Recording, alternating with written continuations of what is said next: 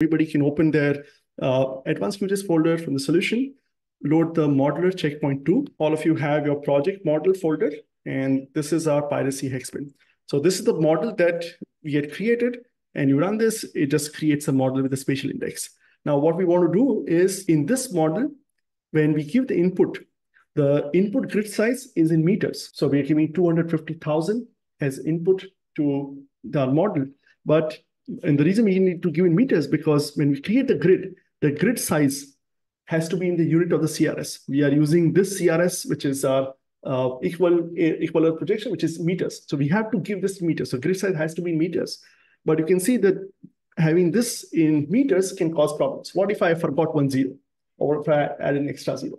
So what I want to do is we want to change the model so we can take the input in kilometers. Vidya, you can explain the exercise. So here we want to give input like this rather than giving it in meters. So it should be like, so you are giving it in kilometers, but internally it should be converted to meters before we feed it to the model itself.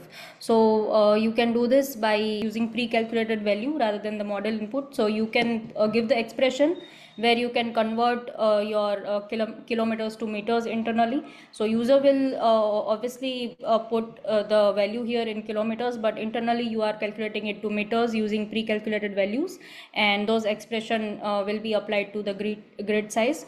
And then whenever user will do this in kilometer, you are converting it to meters, and the model is getting it in the meters. So finally your output will be correct.